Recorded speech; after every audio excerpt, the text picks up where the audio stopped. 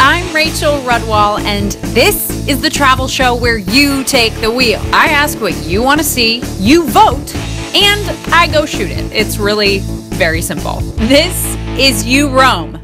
With the first flights in over 50 years flying between US and Cuba, you know what that means. We have got to go there. Hey, I'm Rachel. I asked and you voted, and the thing that you most want to see from Cuba is a guide to Havana.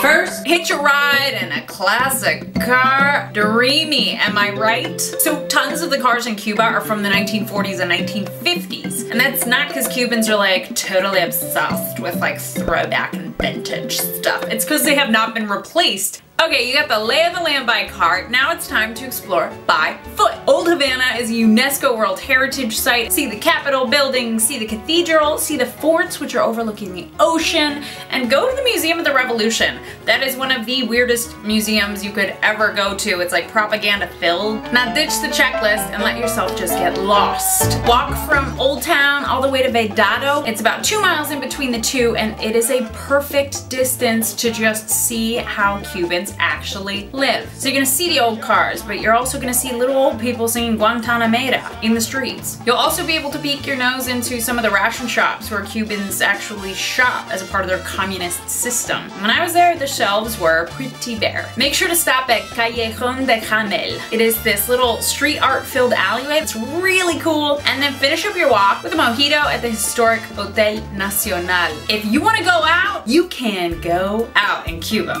Start your evening with a daiquiri at El Floridita. They are the originators of the daiquiri. It is touristy, but it's a really good drink. I prefer the more intimate spots like this jazz club called La Zorra y El Cuervo. It's only 10 bucks to get in, and you have 2 drinks included. If you want to party like a local though, and do what's cheap, just go to the gas station. Buy yourself a bottle of Havana Club rum, which is cheaper than bottled water, and walk down to the Malecon, which is their seawall, and that is where all the locals hang. If you're done with the city vibe and you want to relax a little bit or maybe nurse your hangover, yeah, I see you.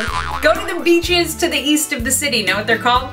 Playas del Este. Tropicoco is a local's favorite, so it has this really celebratory vibe, and it's also very crowded, so if you want something a little bit quieter along the same route, try Megano. Remember to pack cash so you can buy water and you can buy a snack at the food stalls. Alright, so are you ready to go to Cuba? If so, let me know in the comments below, because I can tell you all the rest of my Cuba travel tips, like how to get there, what other cities to visit. Let me know what you want to know in the comments below, and if you like this video, share it with your friends. Cuba is calling all of us. Don't forget to follow me on Snapchat and Twitter and Instagram and all that stuff. More places for us to keep sharing adventures. Thanks, guys.